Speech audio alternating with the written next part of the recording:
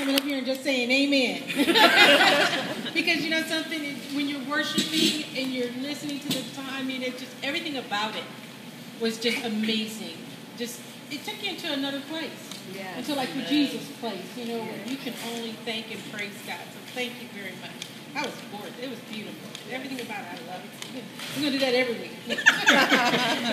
I'm just kidding. I tease because I said, you know, we have so many folks that are doing our praise and worship now, which is a blessing.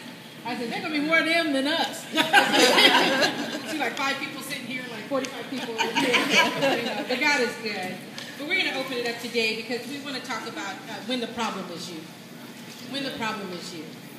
And we're going to go through Philippians chapter 2, and I'm going to read verses 5 through 11. If you have your Bibles, you can open it up with me. If you don't, just listen up. Philippians 2, verses 5 through 11. And it reads, "Let this mind be in you, which was also in Christ Jesus, who being in the form of God, thought it not robbery to be equal with God, but made himself no reputation, and took upon him the form of a servant, and was made in the likeness of men.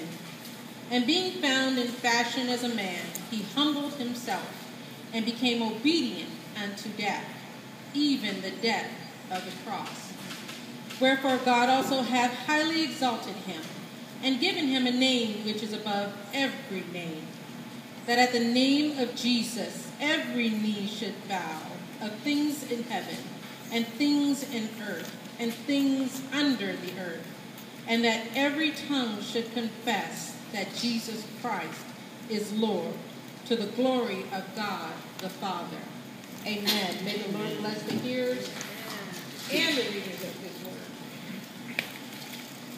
You know, we want to talk about when the problem is you. And, you know, to be honest with you, nobody wants to hear that the problem is them. I'll be honest with you. I mean, we've ministered with couples, we've shared with couples, and, you know, typically after like the first 30 seconds, we go, okay, you know what? Stop right there. We know exactly what your problem is. I said, you haven't even listened to the whole story. Yeah. The problem is you. You can hear it. It's like the first 5 to 10, 15 seconds. Because Jesus is nowhere to be found in that whole 30 seconds.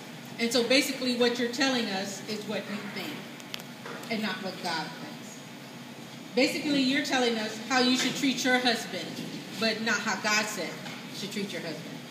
You're telling us your thoughts about how your wife needs to submit to you, but yet and still, you're really not going from God's perspective. It's more of a commandment. That's not what God said. And so when we think about when the problem is you, we want to look at how is it that the problem is you. And no matter what your situation is, no matter how mad you are, you have to stop and think, did I stop and pray and ask God for direction? Did I stop and pray and ask God for wisdom on how to deal with this situation? Did I stop and ask my wife or my husband to pray with me before I let her have it or before I let him have it? Did we even bring God into the mix? Did we ask the Holy Spirit for anything? So oftentimes, we're quick to point that finger. Bam. I can tell you right now, well, I can tell you. Well, I can tell you too. It's you. If you don't take the time to stop and pause and ask the Holy Spirit to come and reveal, you pray and ask God, we need you right now. It's an urgency. There's a sense of urgency right here. My wife and I, we're about to get into it. And you need to ask your wife, even if she said, I don't feel like praying with you right now, then you need to go in your quiet time and you need to go pray for your wife in that situation before you make a judgment. When the problem is you have to put your ego and your pride aside. You have to. It's mandatory. It's not voluntary. It's mandatory. You are getting ready to place judgment on your wife. You're getting ready to place judgment on your husband. It's something that they'll forgive you, but they'll never forget what you said. So why would you go that route? You have to have that discipline, and that's where prayer and fasting comes in. Because you have to pray for that discipline. You know, before I go off, before I do something, Father God, oh, please touch me. Please, let your Holy Spirit rain down on me, shut me down, do something. Put me in my place, stop me, pause me before I hurt my spouse and say something that I regret later. Because the problem is you.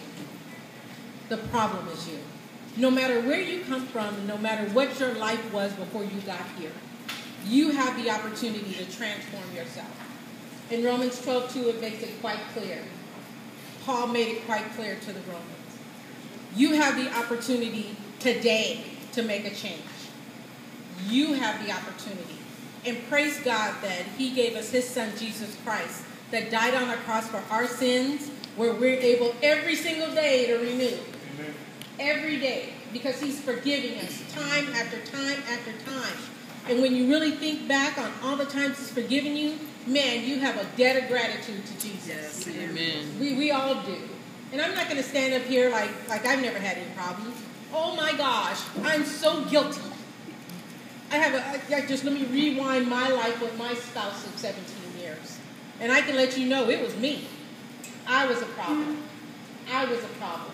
And it took a while for me to understand. But I had to pray and pray and pray and pray and ask God to reveal to me. And he said, yes, sister, I know what the problem is. It's you. And I was broken. I was heartbroken, but I was broken. Because here it is my job to uplift and love my husband. And I was pushing him down. The farther I can get him down, the better. I'm chasing dollars. He's chasing obedience. Those two don't work, guys. They don't. So I'm not going to stand up here and preach and, minister to you guys if it didn't already happen in my life. I've been there, done that for years, and it doesn't work. But now, trust me, through a lot of prayer and a lot of fasting, and my knees are all worn out, I said, please, Father God, stop me. Put me in a pause. Have me go into another room. Give me that cool out, and let me go somewhere and cool off before I say something to my spouse that I will regret. And guess what? The Holy Spirit does it each and every time. So I can tell you, just as a testimony, that it definitely works. And you say, how does that happen? The phone will ring. The doorbell will ring. My cell phone will ring. My husband will sneeze and need to go get a tissue. I mean, I don't care. There's been so many situations where, put that pause right there. It's like, wait, stop right now.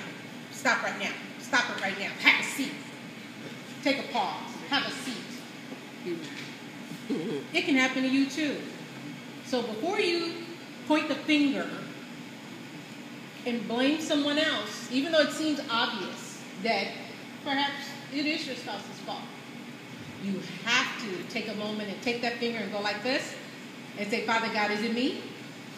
Could it be me, even though it may seem obvious? Could it be something I said? Could it have been my behavior, my body language, my tone? Could it be me? Could it? And then you pray with your spouse. And your prayer is not, Father God, let this person know that she's wrong. No. You let your spouse know how much you love them. You do. And you say, Father God, thank you for this gift, this precious gift that you blessed me with. Thank you, Father God, that I have someone that I can love and cherish and spend each and every day with. Thank you that you blessed me with my spouse, someone that I can love.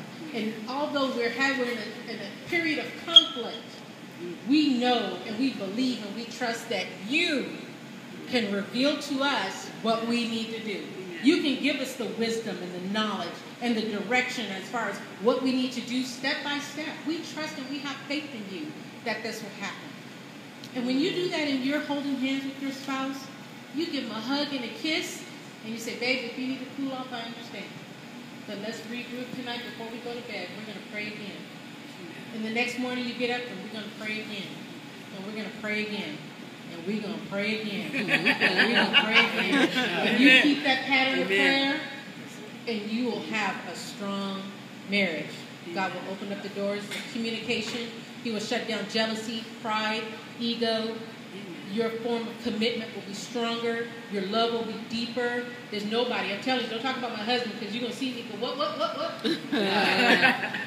We're not playing anymore.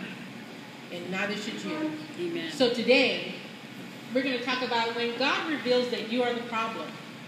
What actions do you take to make immediate change? Immediate change. Because He reveals to you, now what? And we have a period of everything I think that we do in our ministry is our now what. Okay, now we've gotten this far, now what? Now what? So what are you going to do? Now what? When God reveals to you that you're the problem, what actions do you take to make immediate change? Amen? Amen. All right, Steve. Lit them up. Yes. Yeah, that'd be great. So,